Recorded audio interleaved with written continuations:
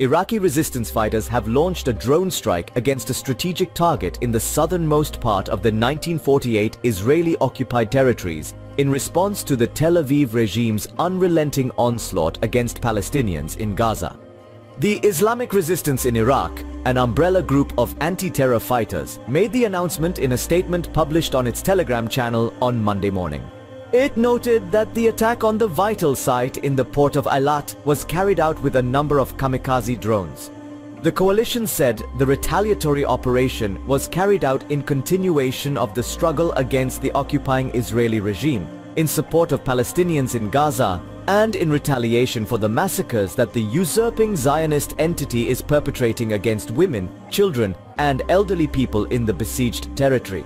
The group further emphasized that it will continue to target and destroy important sites across the occupied lands. The development comes a day after the Islamic Resistance in Iraq claimed responsibility for an attack on a vital facility in the port of Eilat. The Islamic Resistance in Iraq has been staging many such attacks on Israeli targets since the occupying regime launched a genocidal war on Gaza in early October. Israel launched the war on Gaza on October 7th after Palestinian resistance groups carried out a surprise retaliatory operation into the occupied territories.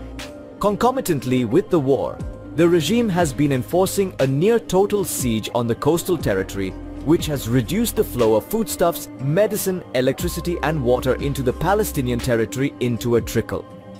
The Israeli war has killed at least 35,456 Gazans, most of them women, children and adolescents. Another 79,476 Palestinians have sustained injuries as well, report by Press TV's website.